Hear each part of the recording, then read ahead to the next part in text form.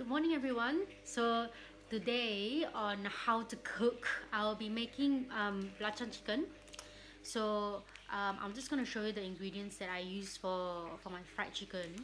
So as you can see, I've mixed some of this belacan chili powder and some of this gogi powder, and then all you have to do is just put it into a bowl, and the amount of water that you have to add is actually listed on the back.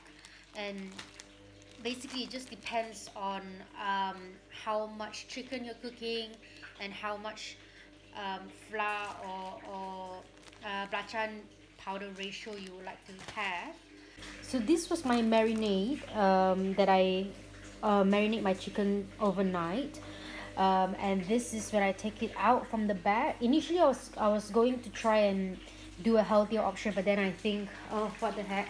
So then I've moved on to trying to deep fry it, and it smells really good. So with so this is the consistency of my marinade. I'm not sure whether can you see it.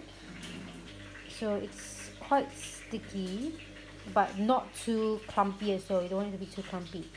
And when you mix it, so the gogi powder and the belacan powder, all you want is to have this consistency and not too clumpy. You can just mix it with cold water and it works.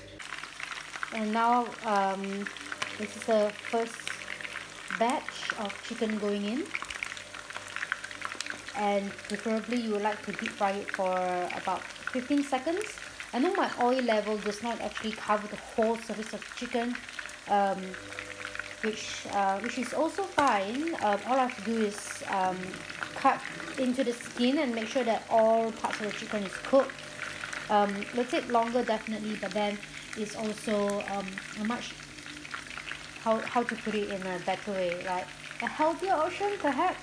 Then you don't immerse the whole chicken into oil, and at the same time it still gets cooked really nicely, and I'll show you the end product. Okay guys, and this is the result.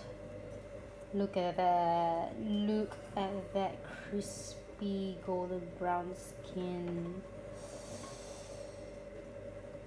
Ooh. And this is how you homemade belacan fried chicken. Until next time guys, see you, bye.